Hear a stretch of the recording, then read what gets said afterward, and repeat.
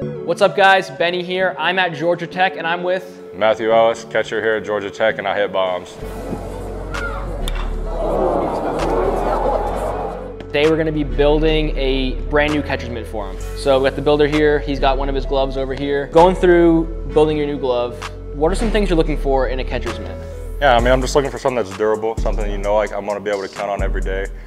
Catching a lot of balls from, the pitchers, the machines, stuff like that. I gotta have something I can really count on, and, something that's gonna be the same every single day. I've had this Pro 44 mitt since the first day I got here. I've used it and I absolutely loved it. You're obviously a pretty big dude. How tall are you? 6'4". Yeah. 6'4". Pretty tall for a catcher. But Typically I use a 34-inch catcher's mitt, which is pretty standard.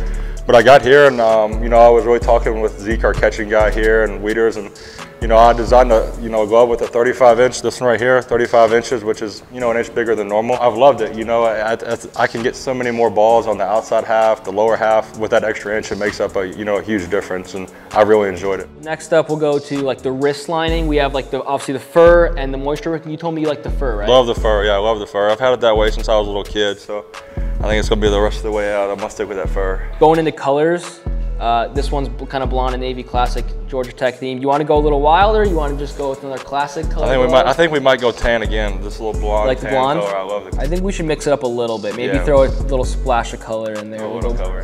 What are your thoughts about snakeskin? Just give me your honest opinion. You want to try snakeskin glove? You don't like it? I don't know how I feel about it. Let me grab a couple other real quick. I like the white snakeskin. Or this one right here, yeah, I like this one. What are your thoughts on the gator? That's pretty cool too. That's pretty sick. I think a little bit of gator could look cool on this. Yeah, I say yeah. So this is the white snakeskin on a glove, obviously. That's what it looks like. I want to do the white snakeskin. Okay. White snakeskin. You want to maybe go a little blonde with like a little bit of white snakeskin? Yeah, that worked perfect. Yeah. Logo color right here. You want to go navy again? Palm, you like the blonde palm? I love the blonde palm. Wrist, you like the blonde here? Or do you want to see white snakeskin? Let's go, that snakeskin. That's going to look good. really That was good, yeah. That's going to be insane. You want to have the USA flag over here again? Yeah, you want to have a state flag? Let's put the Kentucky flag over there. I got this the first day I got to school, ready for me when I got here. And we're good halfway through the fall and it's already, I'm using it in the games already, which is super nice.